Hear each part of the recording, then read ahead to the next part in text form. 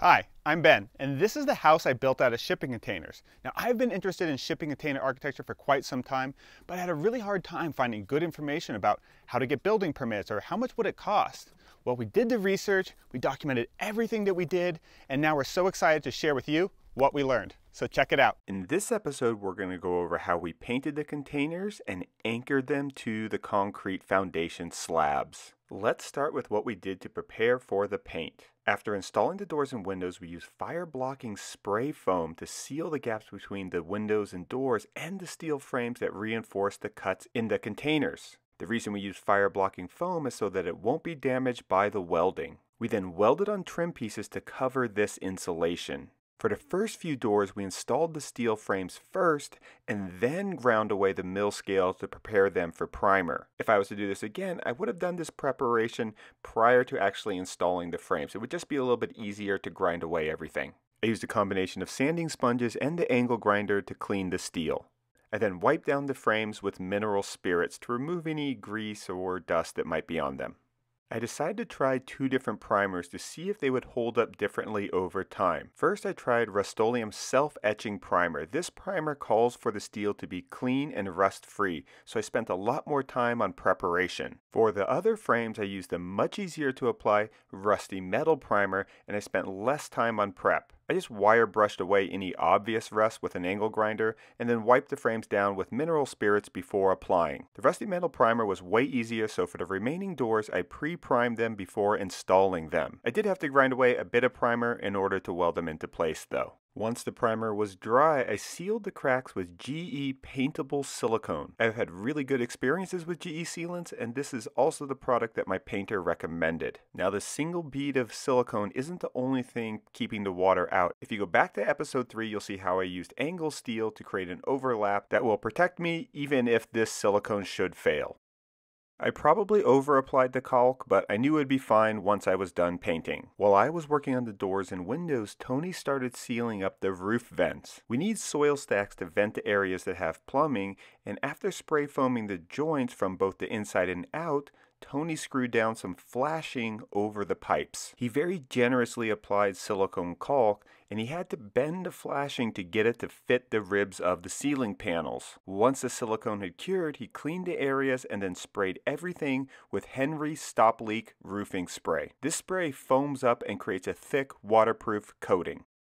Even though I DIY most things, there are some tasks where I prefer a hybrid approach and feel that hiring professionals is definitely worth the time and money. Exterior painting is one of those tasks. Howard's brother Henry is a painter, and he got started on priming the hardware on the doors and taping off the windows. For the exterior paint, I went to Home Depot and picked up some PPG Timeless exterior paint in a color called Elegant Charcoal. I selected the flat/matte option and I'm super happy with the color and durability so far over a year later. I am really glad we hired Henry. It only took him one day to do each coat, and he did such a great job spraying even consistent coats that fully coated every detail on the containers. He also knew exactly what to tape off and didn't spend too much time prepping because he knew he was really accurate since he had a lot of experience with his own sprayer. For the inside, we also used PPG paint, but this time in a color called Crystal Clear White, and once again, we went with a flat finish. I love how this color of gray takes on different characteristics depending on the exterior light. Aesthetically, this home rivals any of the high-end architecture projects that I did with my firm, but we did it all with things that are available from Home Depot. So consider PPG paints for your next project because I highly recommend them. Now before we get to how we secured the containers to the foundation slab, let me tell you a little bit about the sponsor for this video, SimpliSafe. SimpliSafe is an easy-to-use, customizable home security system that is free from contracts and hidden costs. I got my system in the mail and I was really impressed with not only how many different types of security and home monitoring devices they provided, but also with how easy they all were to install. But what's more important than ease of installation is the fact that SimpliSafe protects you like a pro. With 24/7 professional monitoring with a 3.5 times faster police dispatch rate. When there is a break-in, SimpliSafe's alarm received the highest priority police dispatch because their security specialists provide real eyewitness evidence to the police department. The Simply Safe specialist can notify police if an intruder is in the house, if they are armed, and what they are doing, which results in 3.5 times faster dispatches. Simply Safe is a modern and comprehensive system that protects your home both inside and out. Outside, the video doorbell and HD cameras alert you to anyone approaching your home, and smart locks and entry sensors guard the perimeter. Inside, a layer of motion and glass break sensors plus privacy protecting cameras provide another layer of protection. Simply Safe is the #1 expert recommended home security system, and The Verge says it's the best home security system, period. I like that they have fair and honest prices with no contracts whatsoever. One of my favorite features is the Simply Safe lock. It only took me about 15 minutes to install this, and it makes my home more secure by ensuring that it's always locked. The majority of break-ins are people entering through unlocked entry points,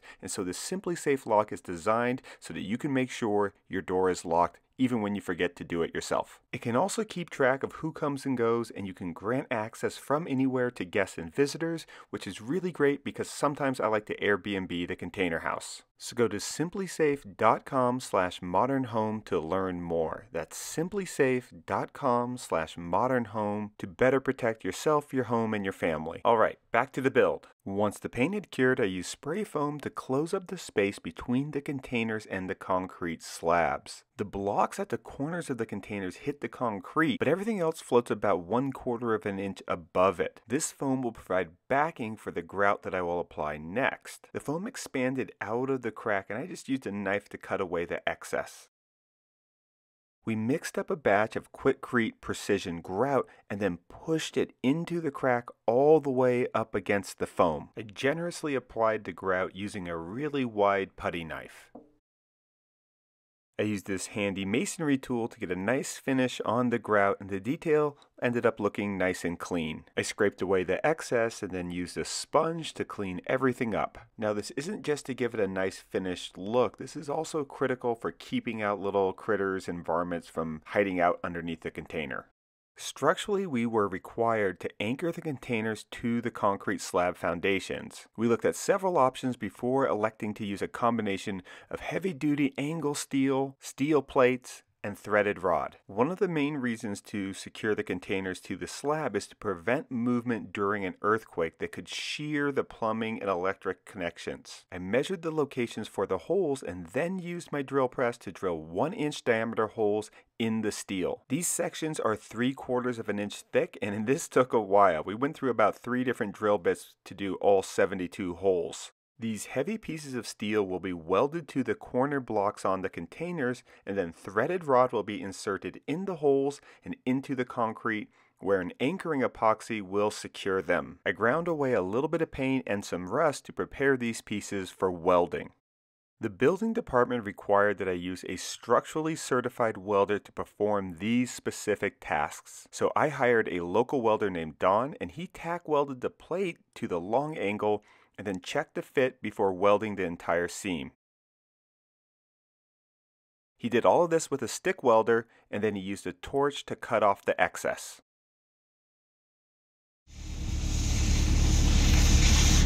While Don welded the rest of the pieces, I started prepping and priming the ones that were already done. I used some blue tape to keep the top parts clear of paint, and then sprayed the steel with 2 coats of Rust-Oleum Rusty Metal Primer. I placed the steel pieces and then marked the hole locations on the concrete with a Sharpie, and then used my Milwaukee hammer drill to drill 1¼ inch diameter holes 1 foot deep into the concrete. This is a really incredible piece of equipment, and I was super impressed with how fast it drilled through solid concrete. I typically use all Ryobi tools, but I do make exceptions for large industrial tools like this. I checked to make sure that the steel rods fit, and then I painted the steel with a roller. I squirted in some Quikrete high-strength anchoring epoxy into the holes, and then placed the steel and used a mallet to drive in the threaded rods. This 2-part epoxy gets mixed together in the nozzle and is incredibly strong. It has a compressive yield strength of over 10,000 psi, and its pull-out strength is 28,000 pounds of force. It's a pretty strong pull-out game if you ask me. Once the epoxy had cured, Don came back and welded the steel angles to the corner boxes on the containers.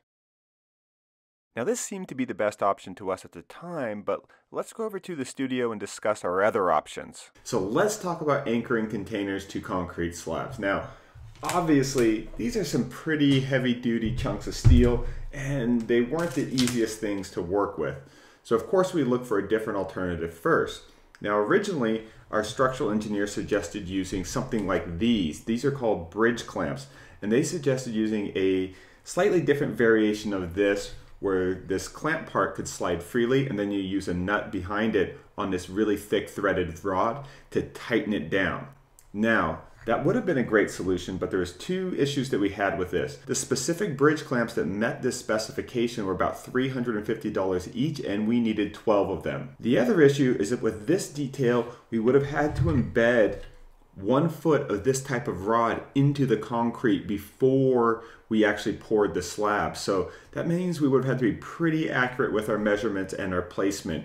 And I just didn't want to have only one shot to get that perfect. This other solution involving this heavy duty 3/4 inch thick angle steel certainly was cumbersome, but it wasn't too hard to do, and it was very flexible even if we got the placement of the containers just a little bit off. Now I get a lot of comments about how this container house is totally overbuilt, and frankly I totally get it. I have the same impression when I look at the details that are required. But it's really not about this sort of common sense approach. It's really about what you can prove through calculations, and more importantly, getting a licensed engineer to stamp the drawings. If you don't have that, it doesn't matter how smart you think you are, or how clever of a detail you have, or how overbuilt you think something is. You simply can't build it unless you can prove it through calculations. That being said, I do want to hear your ideas, even the ones that might be a little bit out there, because I plan on building more of these shipping container houses, and I'm willing to look for the engineers that will put the numbers behind it and actually stamp these kind of details, so we can start publishing some options that are a little bit easier than what we did for this first one. So ideas and opinions are welcome, but false certainty is just a waste of time. If you say that you know for sure that you can do something or that it would hold, then prove it. Put your numbers where your mouth is, or shut up. Because the one thing we don't need about shipping container houses is just more wild misinformation. This house is the first of many. I hope to improve all the details with each iteration, and I'll try to provide the best explanations I can for why I did things, even if they don't make sense on the surface. I'm also working on trying to get an interview with the engineers that worked on this project, so you can actually hear from them why they picked the things that they did. Our next episodes are going to focus on building out the interiors, the kitchens and bathrooms and all that stuff. And then we'll conclude with a final house tour, as well as an episode dedicated entirely to breaking down the budget. If you're interested in obtaining the PDF plans for this project, there's a link in the description box below. Just click that and it'll take you to Gumroad, where we sell them. Thanks for watching, and thanks to SimpliSafe for sponsoring this video. Bye.